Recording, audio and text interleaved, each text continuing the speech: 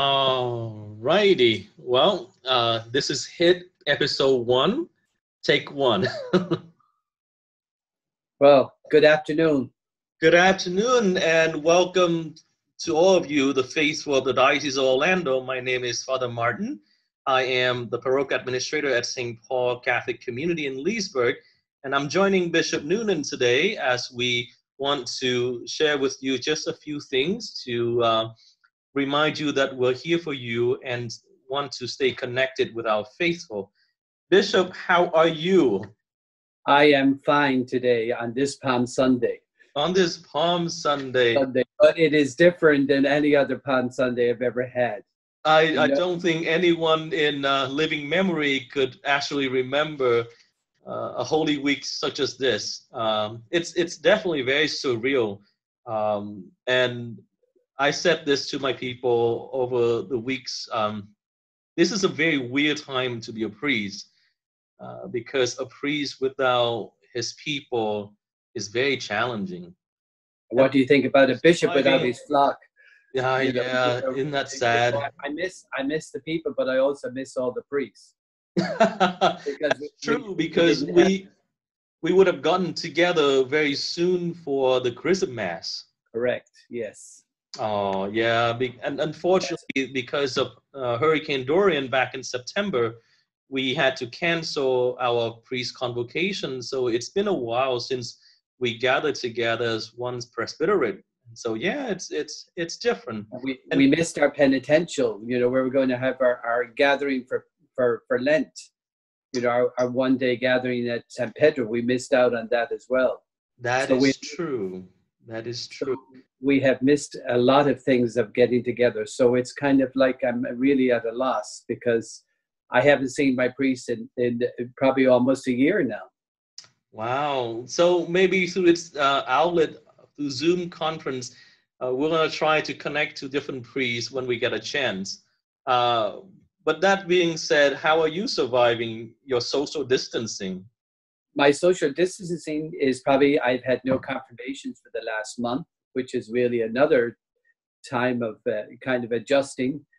Not as many meetings, but a lot of teleconferencing. We have meetings probably with all the bishops of Florida once a week, telephone conferences, and then there's a lot of meetings that I have in the Chancery office.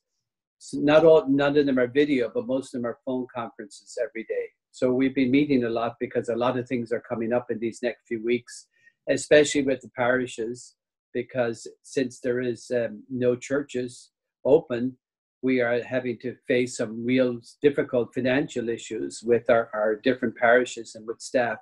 So that's a big concern to me and to all the pastors and to the Chancery office itself. Right, and to be that support for the parishes in this moment is not an easy task. And as the leader of the whole diocese, you do have to make a lot of difficult decisions, and probably not everyone's going to be happy about it.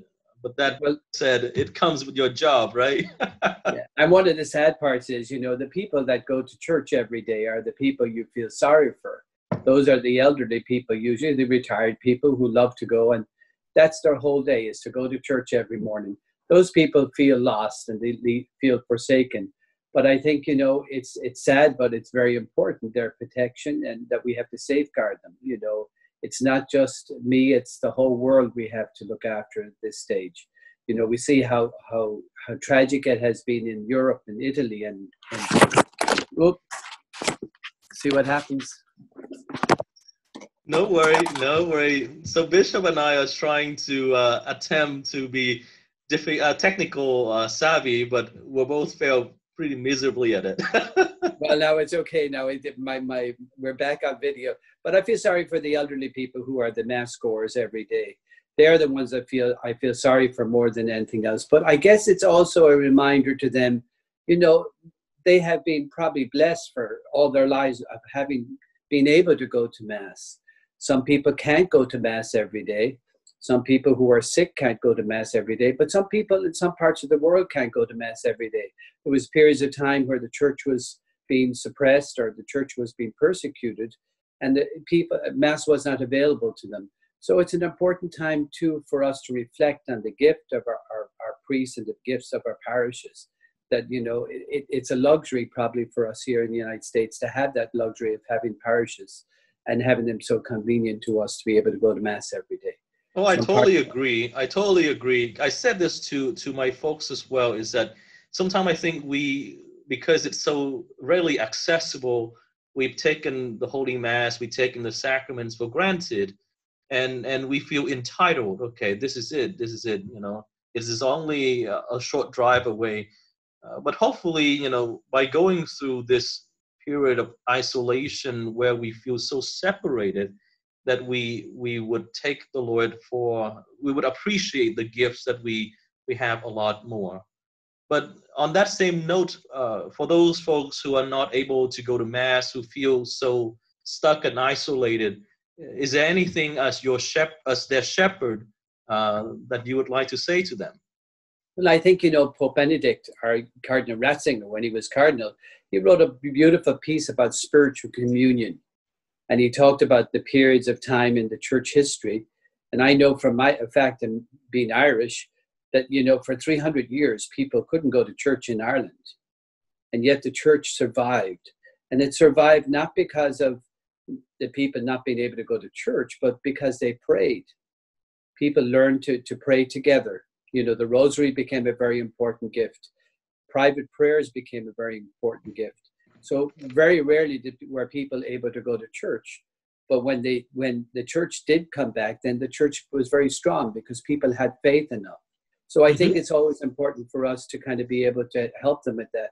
The same thing with confession. You know, I think there's a great history in the church and the wisdom of the church of helping people to realize there are times when we can't go to confession, but the church and the grace of God provides that at least we make the intention, make a good act of contrition, and, you know, to say our prayers and say that the first opportunity I get, I will go back to confession.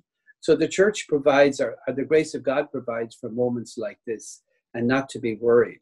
That's the main concern. Hopefully people find God's peace, not being trapped that they can't receive the Eucharist or they can't go to confession. That the Lord provides for those moments too. That's true. And even though we're not physically able to be there together, but personally, I feel like I have been so connected to my people because I pray for them a lot more. I try to make calls to check up on them, and I write to them as well. So, you know, there's different means that people can remain connected even though they're not able to physically be at church, because the church is not just the building. The church is the people of God. And so Right. in a different way, God is asking us to go through, I think, this period of the desert where, just like the Israelites, you know, we were so deprived from the regular comforts. But in those times, the purification takes place in the heart. And so we hope that everyone who's watching this know that the bishop and your priest were thinking about you and were praying for you a lot. And so before I end this little segment, Bishop, would you please give us your blessing?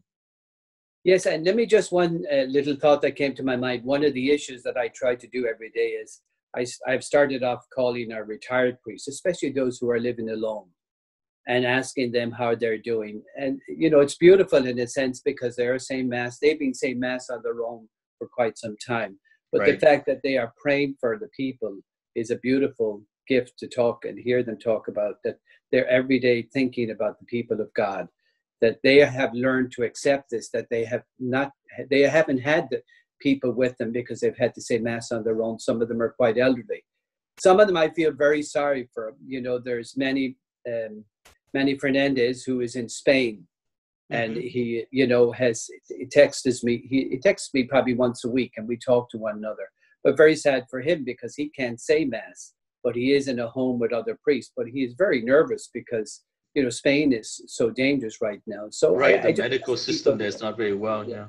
So I ask the people, in one sense, to pray for our retired priests, those who are you know, some of them are quite elderly and on their own.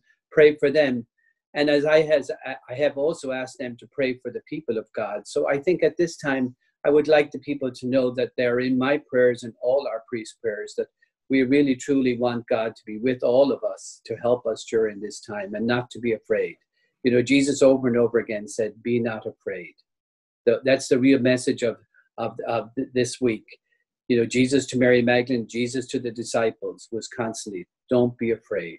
So let the Lord be our guide during this week, and may it be a holy week for all of us in a simple way that we can gather, watch Mass on television or watch the different ceremonies from Rome or whatever, but make it a time to be with the Lord and let the Lord be our guide so we will not be afraid. Indeed. Thank you, Bishop. So would you please give us your blessing? The Lord be with you, and may with the your blessing spirit of Almighty God, Father, Son, and Holy Spirit descend upon you and remain with you forever. Amen. Amen. Thank you, Bishop. And everyone, please stay well, stay positive, and stay spiritually connected. God bless you and keep you.